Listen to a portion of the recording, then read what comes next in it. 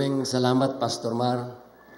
Palabiro yan at huwag kayong magtaka dahil kayang-kaya akong biruin yan, kaya ganun. Anyway, I'd like to greet us all here this morning. Since nandito tayo sa Northern Luzon, sa gitna ng Ilocania, no? So, I'd like to greet you in Ilocano. I love this sentence because this is the only sentence that I know in Ilocano, I'm sorry.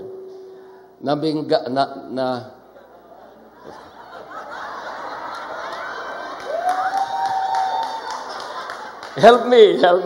Help! Naimbag. Boy, I'm sorry. Nagsisimula pa lang tayo na wala. I know it's here. So, Tagalog na lang. Magandang umaga po sa ating lahat. Paki-check ito. Okay. Meron pala akong ito So, okay. Sorry. Well, I'd like to start with an explanation now kasi yesterday at least one or two asked me, bakit nandito kayo? Akala namin ay hindi kayo aakyat ng Baguio. Sa totoo lang, wala kaming balak umakyat sa Baguio ngayon. But last week, I received a text from Pastor Odi. He was asking me kung pwede daw ako mag-preside sa ordination kahapon, no? So, well, wala po tayong magawa. Nare-request tayo. Wala namang dahilan kung bakit tanggihan, no? So we came and then alongside sabi rin Pastor Ode, maybe you can also speak ngayon, last day. So I know somebody has to give way. So Pastor Rex, thank you very much. I saw your name over there. Thank you rin. Alam ko, naunawaan ako ni Pastor Rex nakakatanda kasi ko sa kanya. Although halos, hindi naman ganyang kalayuan. No? Okay. Thank you, Rex. No. I appreciate also the message kahapon, yesterday. By the way, Pastor Wong, please allow me to, from time to time, slip into Tagalog because when I get carried away, like Pastor Mario, he was talking about you in Tagalog. So, I don't know if you understood much of what he said, but in plain language, he said, he's very happy you're here. And we're happy for you to be here. Imagine 30 years na pala sila since the first time they came here. 30 years. So it's a wonderful, wonderful time to renew memories, no? And we're together, Pastor Wong and his wife in Rayong just a few weeks ago, no? Last month, I think. August. And we had a good time with the Rayong brethren. Okay. I don't know if I've forgotten anything else that I should say before I talk. But anyway, when I was asked to speak today, and I know there's a theme, abide, you know. Well, it was quite a challenge because, oftentimes when I speak, I like to speak from the heart and whatever it is that, is there already. And to be asked to speak with the theme is quite a challenge.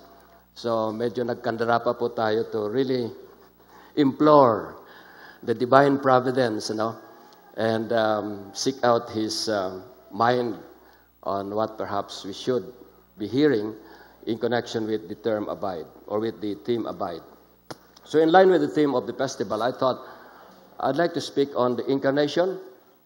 Now, I know it's a big subject, but don't worry, I'll simplify it. Don't be intimidated by theological terms. But basically, Incarnation refers to God dwelling initially with us. This was pointed to by Pastor Wong yesterday. John 1:14 is a very, it's something maybe to reflect upon every now and then. God came in the flesh, Immanuel. according to the Message Bible, God resided in the neighborhood, He's just nearby. He's in the neighborhood, no? But there's another side to the incarnation, and this was also pointed out too by Pastor Wong yesterday when he referred to 1 Corinthians 3:16, where it says, "You are the temple of the living God." Now, I like us to focus on those two verses as perhaps the text for the message, although I'll not elaborate and not do an exposition of these two passages, but maybe just make a commentary about what really is the incarnation as far as we are concerned. Perhaps the greatest story that can ever be told in the entire universe is the story of the incarnation. God coming down to us in the flesh. I was really struck and I was happy to, listen to the songs early this morning. Wow. I said, this is a validation to what perhaps, we might be hearing.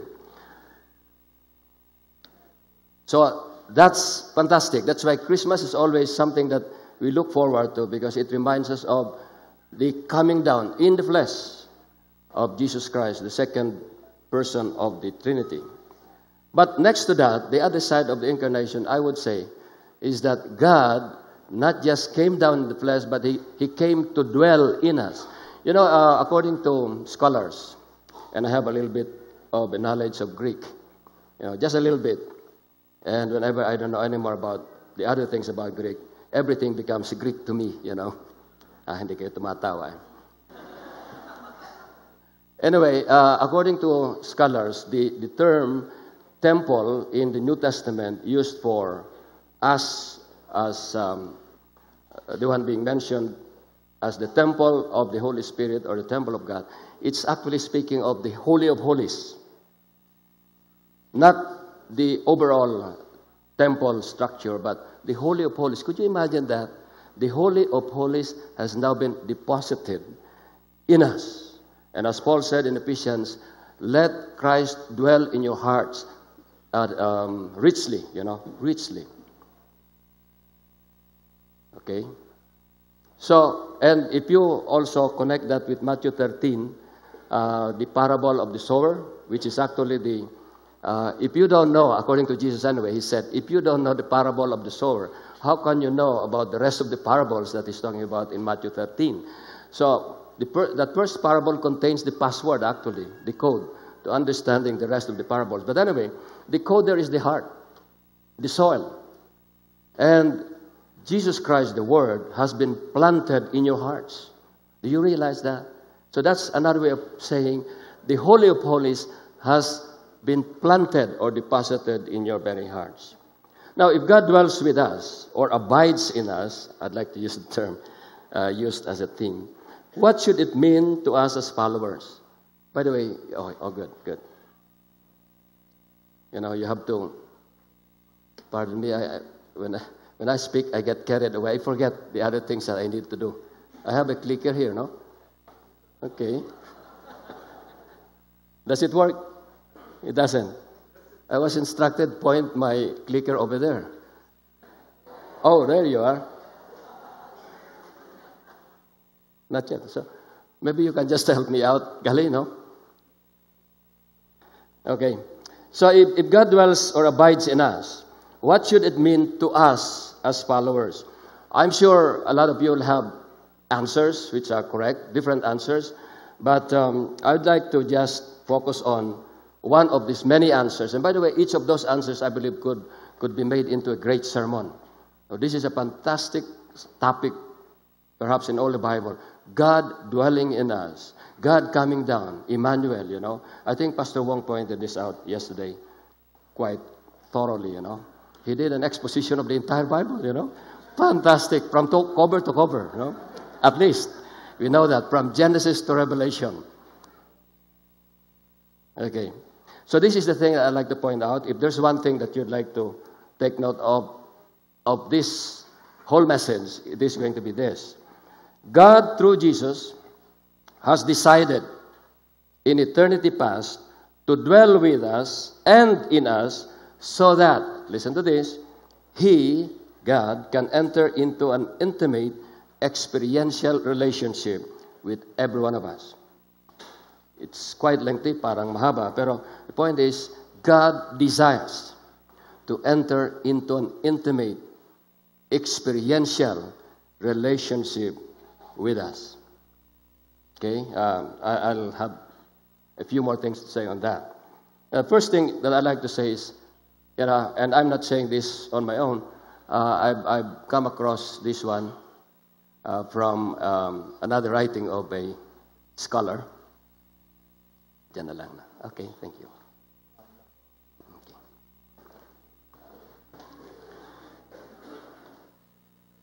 Abide, okay.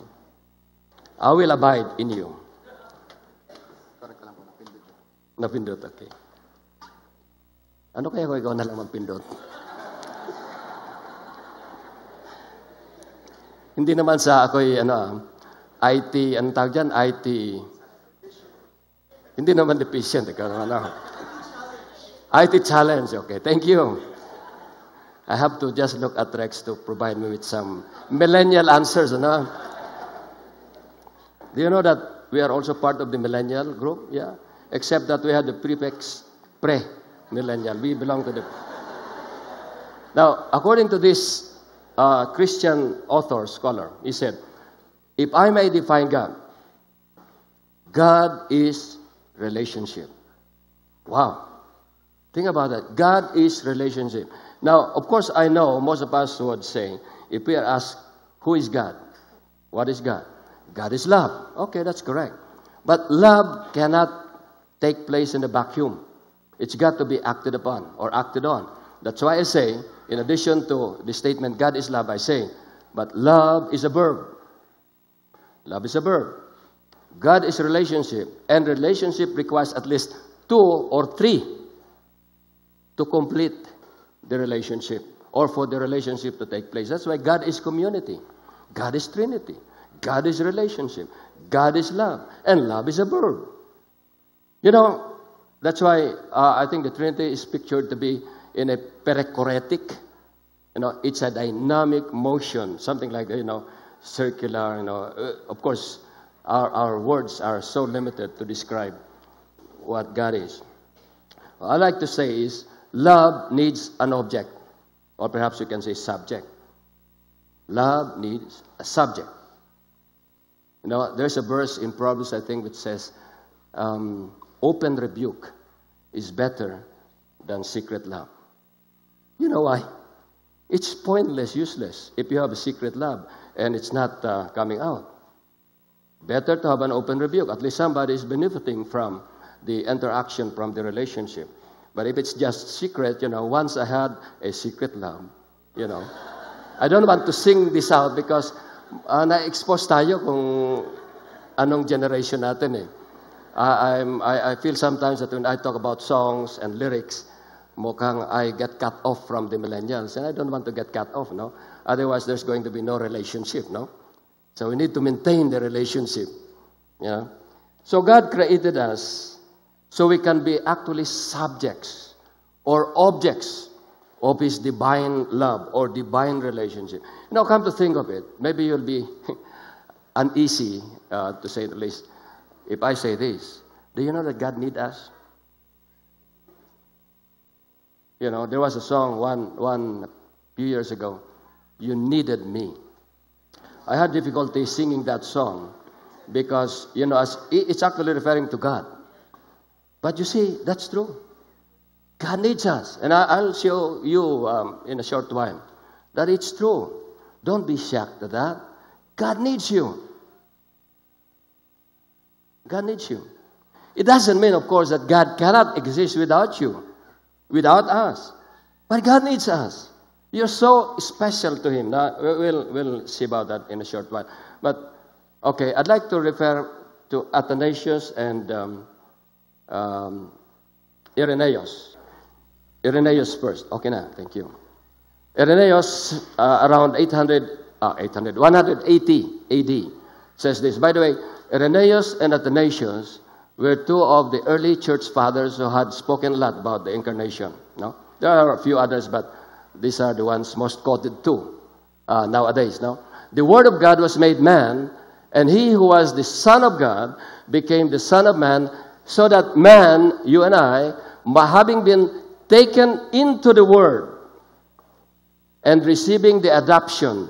Now, adoption today is not a strong word, but not so in the early days, not so in the Roman world. You know, adoption is even much more powerful than actual, what do you call that, legitimate birth. You know, receiving the adoption, Son of God.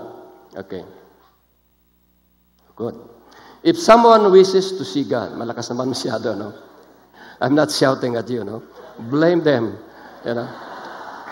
If someone wishes to see God, who is invisible by nature and in no way visible, Jesus Christ said, no man has ever seen God. And I suppose we'll never see God. I don't know. He's invisible. He understands and knows Him from His works. So he who does not see Christ with his mind, let him learn from Him from the works of His body. You know, our bodies are very important. Take care of your bodies. Don't take for granted your bodies. They're very, very important. It's part of the, process of the incarnation. And through the incarnation of the Word, remember John 1:14, God Himself having been made known. So God is being made known to us through the incarnation. Do you realize that? He became man that we might become divine. Don't stumble at that statement. The better way to maybe express it is so that we, according to Peter, can become partakers of the divine nature. Okay? We will not have the substance of God, as God is God, but we'll have the nature of God, partakers of the divine nature of God. And He revealed Himself through a body.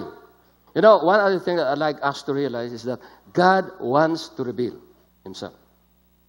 He always wants to reveal. You know? Please don't forget that. And He revealed Himself through a body, that we might receive the idea of the invisible Father. How do we know God exists? How we know God is compassionate? It's through the experience we have with a person called Jesus. And later on, it's through the experience we have with the persons like you and me. Okay? It's really mind-boggling if you think about it. Donald Fairbairn, who is the author of the book Life in the Trinity, I've been recommending this because this is a very easy book to understand. He's an author, it's an easy reading author. He said, our love for one another is meant to be a mirror of the love of Christ has shown us. If one asks what the heart of the Christian faith is, what's really the bottom line of it all? If one will ask, what is the heart of the Christian faith? The answer is that, part of the answer is that a life reflecting the love of Jesus, or the love Jesus has shown for us, lies close to that heart. So it's mirroring Jesus, the love of Jesus. Where do you see it? In a body. In a body. See, you don't see God. You can't see God right now. But you see that God in a body. As that body reflects the very life and the very love of Jesus Christ. Now, I'll share with you 3 verses in the Old Testament, which will show us how much God loves us, Now, before I forget, about the cross. I was wondering, how come it's not the Father who died for us? Pwede rin, di ba? Why the Son? Why the Son? Now, it's a reflection of a pseudo-theologian, so please forgive me. Why not the Father, but the Son? Care to have an answer? Well, my answer is this. It's not, I'm not a theologian. I'm not claiming to be one, but it's something that you can reflect on.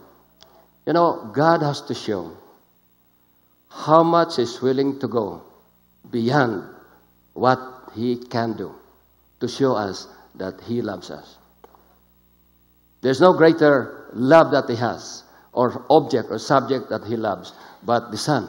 And he is willing to let go of the Son in order to reach us and to love us. How far more do you expect God to do, to demonstrate his love for you? While we were yet sinners, God already demonstrated his love for you. By what? By Christ dying for you. You know, John 3:16, oftentimes I think it's read from an anthropocentric standpoint. But it's theocentric standpoint. God so loved the world. Understand God. God so loved the world, and there's the verb. So that's why he gave his only begotten Son. That's the verb. He gave. So he's willing to go beyond what is beyond. There's nothing greater than the Son. And he's willing to give it up for you, for me. Wow. Think about that. Reflect on that. Dwell on that and never let it go. Because that's the very essence and the bottom line of it. Love is. God is love. But that love is proven by the fact that he's willing to let go of anything that is most beloved to him in order to reach you and me. That's powerful. In Isaiah 43 verse 4 it says, "Since you are precious in my sight." Have you ever thought you're precious in God's sight? Speak to yourself. You're precious. He said, "Since you're precious in my sight, I have loved you." You know, in many of our retreats, the thing that really moves people and gets them transformed is when they hear from the Lord that they are loved. Sometimes there is a variation to that. They hear, "You are my princess." You know, "You are my whatever adjective that you can have." And they cry their hearts out because God becomes personal to them. It's fantastic, and it's a blessing to be, a witness to these experiences that people have. Love is the most powerful. We can't call it a thing. Love is the most powerful power in the entire universe. "I have loved you, therefore I will give men for you and people for your life." Think about that again. There had been a lot of sacrifices made since the beginning of time up to now for you and for me. Have you ever thought of that? The prophets, the missionaries, all other persons who have dedicated their commitments to the Lord have died for your sake. But don't forget Jesus Christ is the preeminent human being to die for you, or the person that God has given for your life. It says here, Isaiah 43 verse 3 or verse 4. Yes, another verse, Jeremiah 31 verse 3. "I have loved you with an everlasting love. Therefore, with loving kindness, I have drawn you." God keeps on drawing us back, attracting us, calling us, sometimes whispering to us, whatever it takes. But God has been drawing you. Did you realize that the reason why you're here is because God has drawn you? The reason I am here is because God has drawn me. Even before the time I came to be aware that there is a God, or that there's a personal God. "I drew them with the cords of a man, with bonds of love." See, whatever God uses, it's a band of love. You can bet your bottom dollar, if I may use the expression, on that. You can bet your life on that. God draws you with bands of love. Never different. God is consistent all the way through. "And I was to them as they who take off the yoke on their jaws." Now this is, the reference here is about people in captivity who are, held captive or kept in control by putting some instruments to, it's like the handcuff. Instead, ginagamit sa jaws ba. It's really cruel, no? But God delivers us from all those, slavery in whatever form. "And I laid meat on them." That's Revelation. chapter 3, where it talks about, I stand at the door and knock, and I will serve you. I'll give you meat, you know. It's fantastic when you begin to think of what God will do just so He can pursue you in a loving relationship. You know, listen to this. Yes, God has wired us for love. The very reason why you exist is for love. For love. It's a fantastic thing. When I came to realize it, it's really mind-boggling. You know, I can just stop here and pause and just, you know, digest on that statement. God has wired us for love. You exist for love. The very reason of your being is for love. And God wired you for relationship because love is relationship. You cannot survive without relationship. That has been proven true by science. Babies who have not been touched at all, sooner or later they die. Because human beings need to connect. You can't live in isolation. You know, our God is a God of community. How else can we be? But be a community. Transformation takes place in a community. You know, I've been wondering about us keeping what we call festival. We have detached it from, you know, some religious connections, you know. Sometimes I think you find it difficult, you know, what are we doing here? It's a festival. Oh, a festival, why? Okay. Nowadays, at least, you know, sometimes I really scratch my head because nowadays a lot of Christians are actually keeping the Feast of Tabernacles. And they even go to Jerusalem to just celebrate the Feast of Tabernacles. This year, I think a few weeks ago, they celebrated Feast of Tabernacles in Luneta. Big crowd of people. Ultra. Big crowd of people celebrating Feast of Tabernacles. No, I thought about that. You know, Feast of Tabernacles. Have you ever connected that to what John 1:14 is saying? Christ tabernacled with us. And today, God has deposited the Holy of Holies in your hearts. Think about that. Think about that. We were created to worship God. Worship is relationship. You know, worship is predicated on love. We worship what we love. Think about that again. We worship what we love. Again, I'm reminded of the old song. I will not sing because, you know, you might leave the place before my song is over. But I think the song goes this way. What did I say last about the song?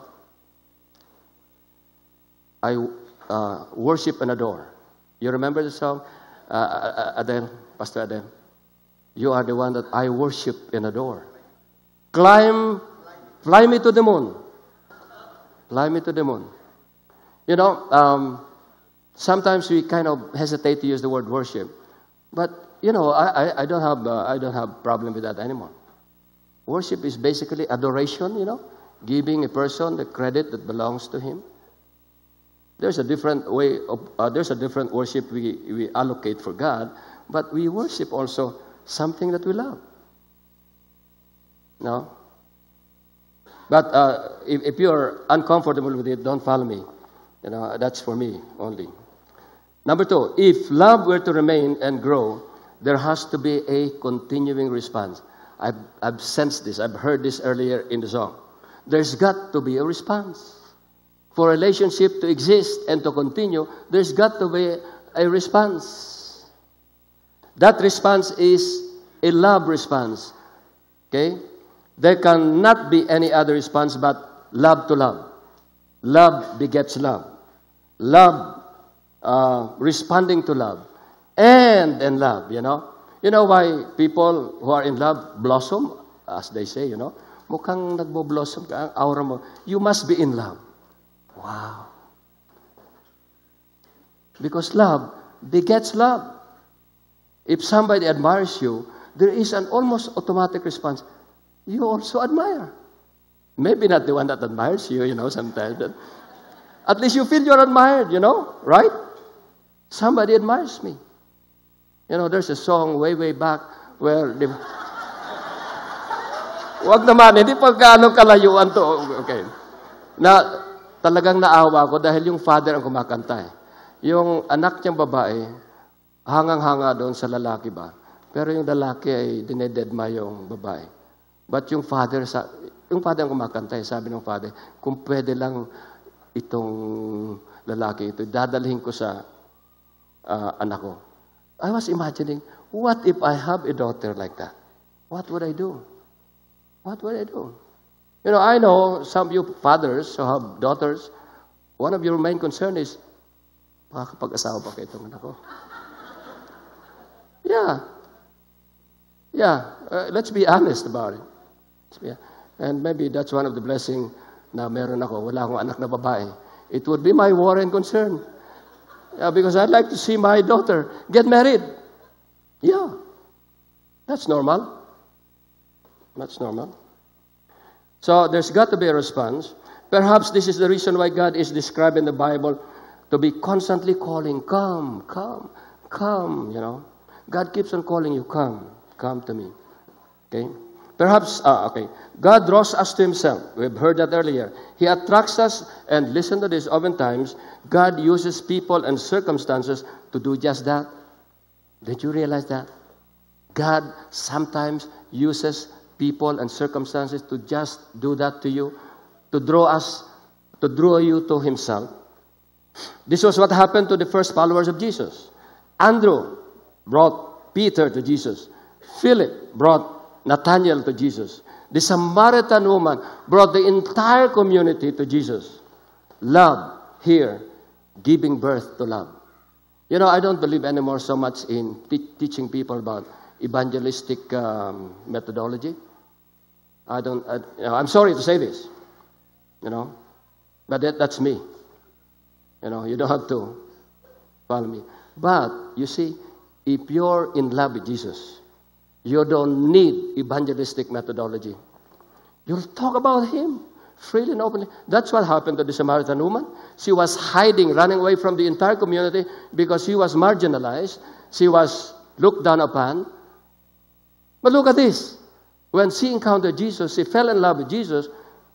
The resulting effect was for her to forget about anything and everything and go to the very group and persons that despised her and told them about Jesus. And that was an effective evangelism. Effective evangelism. You know, there was a time when I was reading this Samaritan account, and suddenly I felt so touched by this story because I could feel the emotion of this Samaritan woman. No? The Samaritan woman was looking for something. She was looking for that something at least in 5 men already, but she could not find it. And I think the people around her would judge her and condemn her to be an immoral woman. Maybe yes, from the standpoint of people. But before Jesus Christ, she was a beautiful woman. Jesus Christ went to her and never talked about her past, except that He told him, yeah, because the one that you are having at this time is not your husband, because they were not yet married. Maybe she was in the process of getting divorced. Okay? I don't know. I don't know the culture of the time. But anyway, and somebody pointed out to me, you know, Jesus Christ was the 7th man in the life of that Samaritan woman. Fantastic. Yeah. Something, you know, like a bulb that was not lighted up, you know. The 7th guy to come across the path of Jesus. And, you know, that 7th guy provided the very thing that the Samaritan woman needed. You know, God looks at the heart more than the actuations. That's what happened to the prodigal son. The father never cared about the past, never cared about, you know, whether he was able to utter the words of repentance. It didn't matter to him. What is important was, come on, you know, and told the household helps to provide everything that the prodigal son needed. Anyway, so when one is in love, attracted to somebody, it would seem that the normal response is to draw others to the subject or object one is attracted to. That's what happened to the Samaritan woman. But there's another thing that maybe you need to think about. God does not only call people to come. He visits and initiates an encounter. He starts a conversation. Maybe he has been trying to start a conversation with you, but you're not paying attention. Examples of this again, the Samaritan woman. Jesus Christ was the one who initiated the conversation or the dialogue. The man lying beside the pool of Bethesda. Jesus Christ initiated and asked the question, do you want to be healed? How about the blind person? As Jesus was passing by, that's the introduction to that incident. And you know what happened? The disciples started talking about him. I think Jesus Christ was initiating a conversation with the disciples alongside with the blind person. But the point is, it was Jesus Christ who initiated the dialogue. He can easily bypass the blind person or any one of us, but he would like to start always a dialogue with us. What about Zacchaeus? It was Jesus Christ who looked up and called Zacchaeus, come on down, like the Price is Right contest. Come on down, Zacchaeus. I've got a prize for you, 100 or bucks, Well, anyway. Somebody said, God walks on this earth incognito. I've got a stanza for you. I've tweaked this a little bit from Elizabeth Barrett Browning. I've encountered her when I was in high school, never thinking that I'll be able to mention her name again. She said, and I tweaked this a little bit, all of earth is crammed with heaven, and every bush aflame with fire. Those who see, take off their shoes and worship. The rest sit down and pick the berries. I don't know which category do you belong to what this author is saying. I hope you're the one who discern the presence of God. God walks on earth incognito, but all of earth is crammed with heaven. As Pastor Wong was saying yesterday, heaven is not just a place, it is a condition. The presence of God is what is heaven for us. One author said, heaven is present within you. Yeah, that's true. Because God's presence is in you. Now, lastly, if love were to remain or to abide, meaning if we are to abide in our relationship with Jesus, we also need to watch that it doesn't grow cold or worse, it dies out. Now, please don't get me wrong. You might misunderstand me. I'm not talking about salvation here. It's a different thing. I'm talking about the love relationship. Okay? 2 references, and I don't have time to read. Revelation 2 verse 4. Speaking to the Ephesian church, Jesus Christ said, I have something against you. You have lost your first love. Wow. There was a second love, of course, if there was a first love. It simply means that the attention of the Ephesian church was diverted from Jesus to something else. Isn't it true? In our relationship, a lot of things distract us from the main thing that we are supposed to focus on. Now, very, pakiramdam ko nakakatakot na question to. It's a fearsome question to ask. Yung pag-ibig mo ba sa akin ay nandyan pa? O lumamig na? O nawala na? Have you ever asked somebody that question? Meron pa ba? Now, I know you are quiet because I think it struck a chord in each and everyone's heart. Mahal mo ba ako? Meron pa bang natitira dyan? Totoo ba yan? Please raise your hands kung totoo. You don't want to commit yourself, but I know deep within each and every one of us, we ask that question. Mahal pa rin niya ba ako? Nakalimutan ko na ba yung nakakalimutan ko? When you look at these passages in the context of love relationship, and by the way, the other passage is John 10:10. Very powerful verse. Now, it can be a text for one powerful sermon. It says, the thief comes to steal, to kill, and to destroy. But I have come to give you life, and life that is abundant. Now, there is a contrast here. The thief and Jesus. Now, oftentimes I think we tend to be anthropocentric when we read these verses. Read these verses from the standpoint of Jesus. He's talking about the life that He's giving you, but that life can be stolen, killed, or destroyed. He's talking about He's talking about love relationship. Love relationship can be stolen from you, can be killed, and can be destroyed. It doesn't mean you're cut off from God, because God will never cut himself off from you. Never. You can bet your bottom dollar on it. Because God says, I'll never leave you nor forsake you. Never, not a second at all. He's always there beside you, in front of you, behind you, and on top of you, below you. But it's us who can cut ourselves off from him. John 10:10. It's a powerful verse. What's stolen is the life, not your material possessions. As a matter of fact, sometimes maybe God will test you to give away all your material possessions, but that is not the thief taking away your life. The thief takes away the relationship, the abundant life that you can have with Jesus. Okay, I think I'm finished. Could you imagine that I'm finished? Do you believe it? I'm finished. You know, but I'd like to practice the discipline of silence and reflection with you. I still have about 7 or 8 more minutes.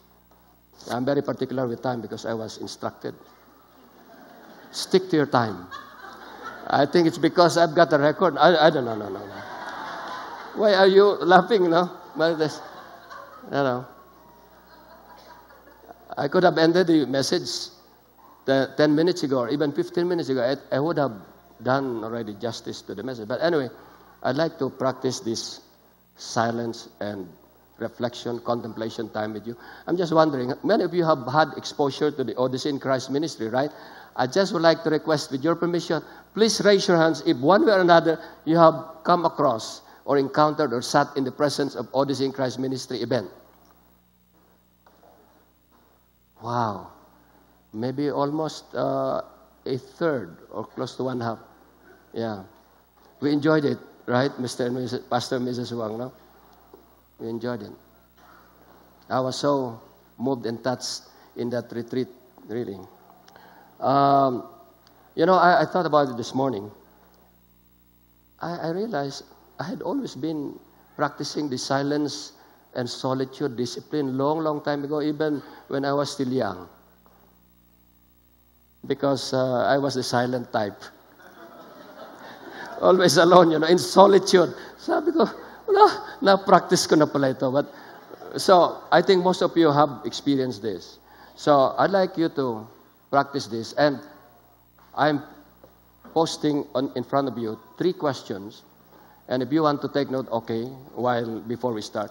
First one is, how's the state of your relationship with Jesus at this time?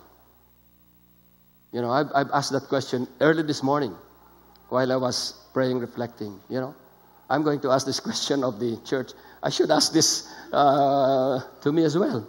What's my state of relationship with Jesus? You know, it's amazing what you'll find out.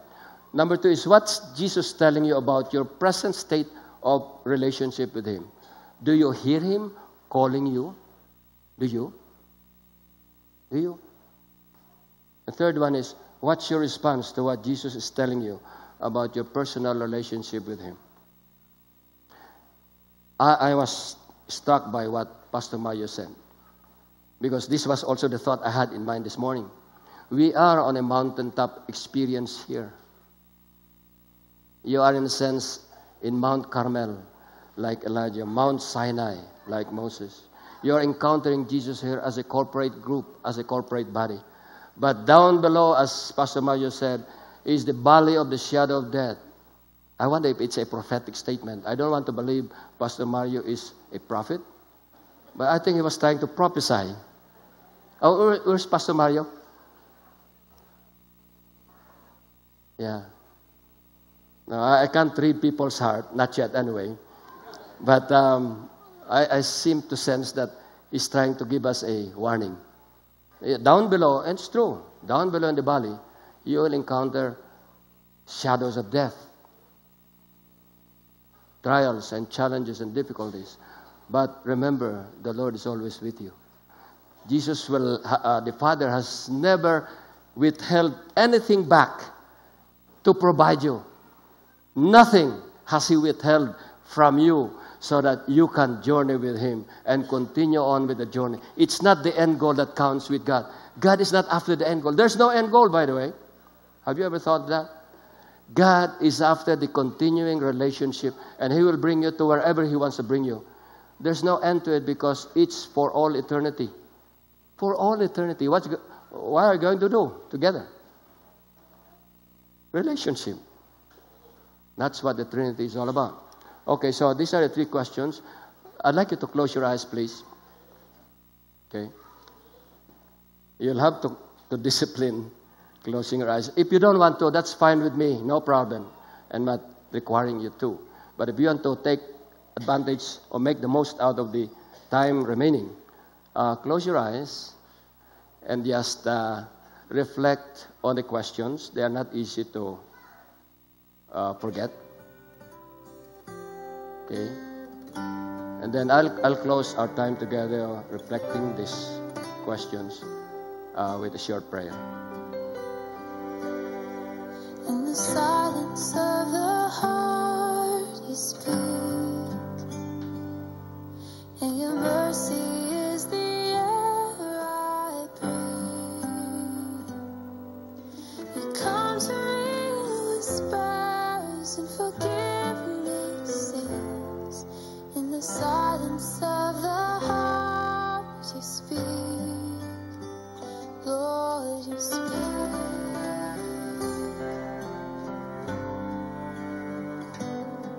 To the quiet of this room you come.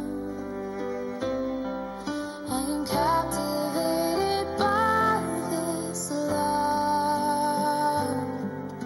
You light these darkened corners and I'm overcome. To the quiet of this room you come. Lord, you come.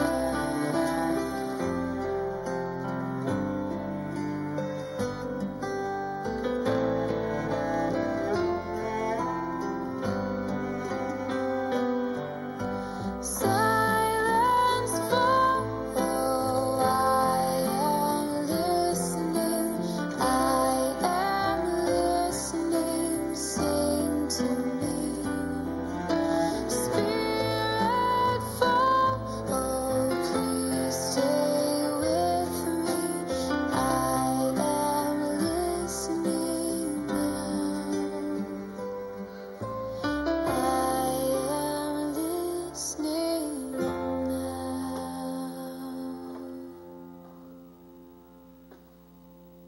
In the stillness of my soul, you know, you are hope that will not let me go. You are the voice I follow, you lead me home. In the stillness of my soul, you know, Lord, you know.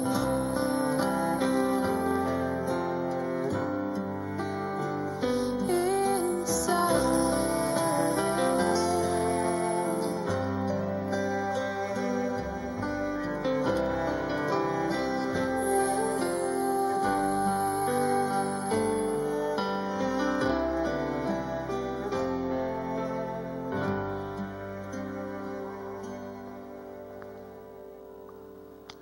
You may want to conclude your silence and contemplation with God with a sentence or two of prayer response.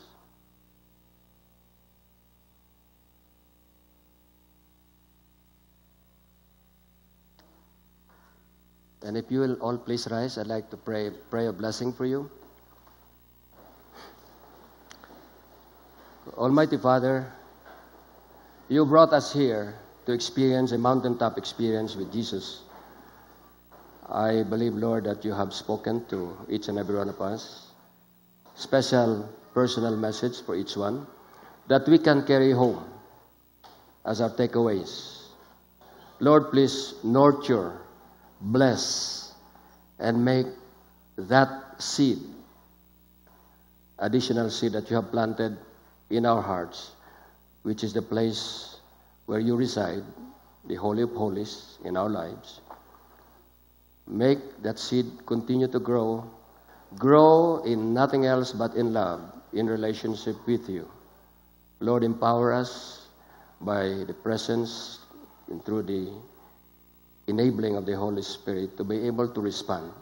Respond as you initiate a conversation and a dialogue with us.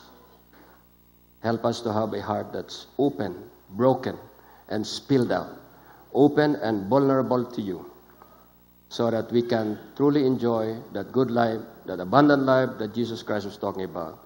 I pray that you will put a shield around each and every one of these people who are here to listen to your voice, to respond to your call.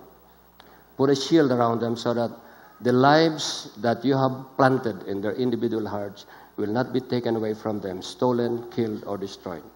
Instead, Father, I pray that that life will grow towards becoming more and more a reflection of the very person of Jesus, and by so doing, glorify you.